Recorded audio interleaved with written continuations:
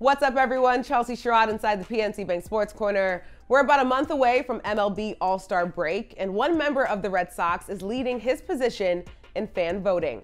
Rafael Devers leads American League third base All-Star voting with just under 728,000 votes. Rafi is batting a .330 with 16 home runs and leads the majors in hits with 89.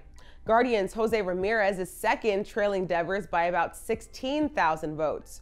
Right now, Yankees' Aaron Judge has the most votes in the AL with just over 1.5 million, and former Red Sox outfielder Mookie Betts leads the National League with about 1.4 million. The leading vote getters in the AL and NL after Phase 1 will secure their spot in their team's lineup. Then the top 2 vote getters at each position and the top 6 outfielders will advance to the finals of voting. Phase 1 voting ends on June 30th. The All-Star Game is July 19th at Dodger Stadium. PNC Bank, helping to make banking easier.